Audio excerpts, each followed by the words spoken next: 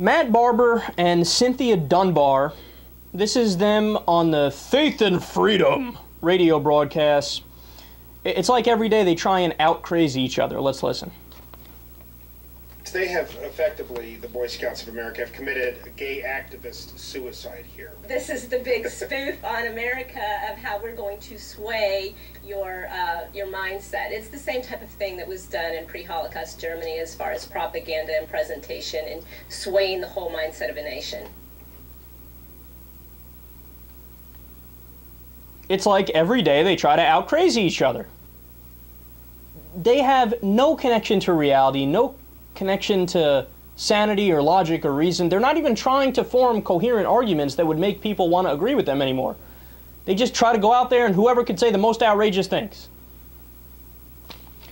Gay activist suicide? What does that even mean, gay activist suicide?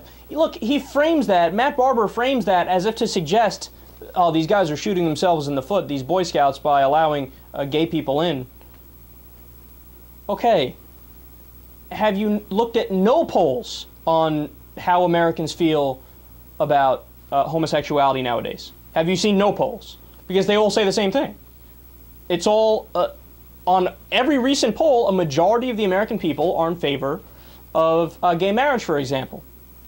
It's not the same country it was in 1950 where everybody had ignorant beliefs in terms of sexuality.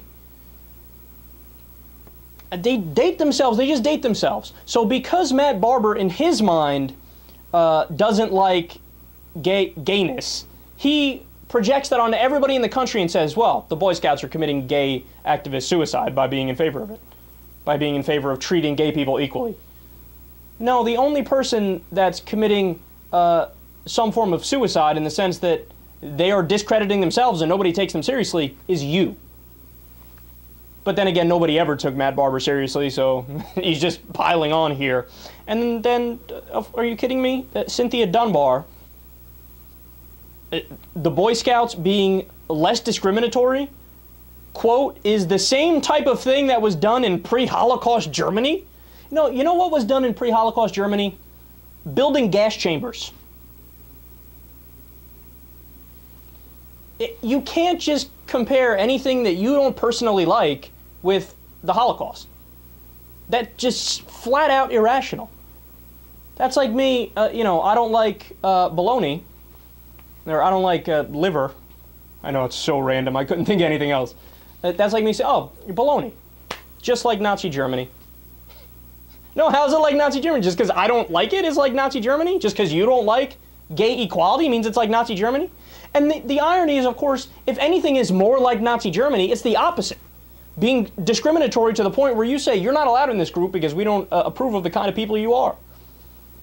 That's something the Nazis were more likely to do. We don't like gypsies. We don't like Jews. We don't like, gay people. That was another group of people the Nazis weren't fond of. We only like the Aryan race, whatever that means.